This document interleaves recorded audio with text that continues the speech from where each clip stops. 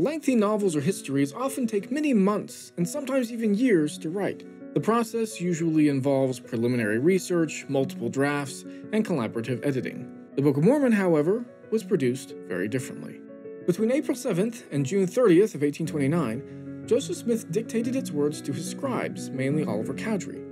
They worked day after day for hours on end, without the use of any working notes, reference materials, or substantive revisions. Ongoing research helps confirm that the translation, remarkably, took place during these few months. The most crucial data come from 5 important events that can be anchored to specific dates by strong historical evidence. These dates help establish the beginning and end of the translation timeline, as well as key events during this short time period.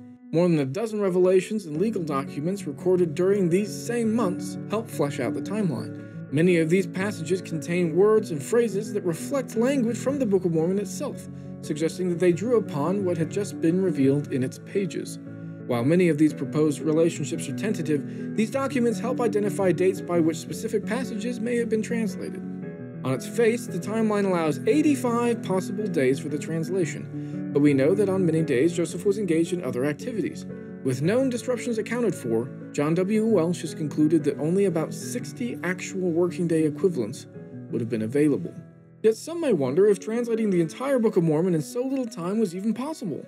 Calculations suggest that the range of hours per day and words per minute options are feasible, but the parameters don't allow much variation beyond what's shown in this graph.